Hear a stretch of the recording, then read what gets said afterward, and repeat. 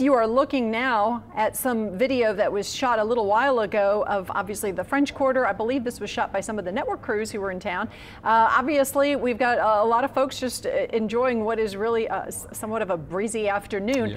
Yeah. Some of those folks may be in town for the Delta Sigma Theta convention. About 10,000 people were here for that convention.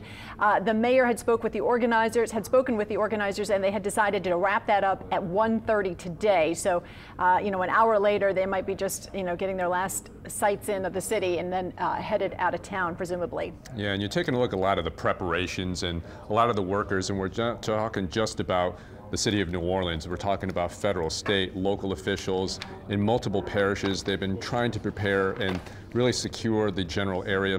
And this is historic here. We're taking a look at some of the work to close all of the floodgates in and around the levee protection system, something that has not happened ever to date for many of the folks that are knowledgeable about this. The entire floodgate system around the levee protection system is now sealed. I used to live in that apartment building. I used to live in that apartment right there at We're going back West in history. End. Well, yes, we are. But it is a little disconcerting when you know that you're outside that protection the protection there provided by the floodgates. So those would be that apartment complex, also all those boathouses. Sure. That sustained so much damage, obviously, in Katrina.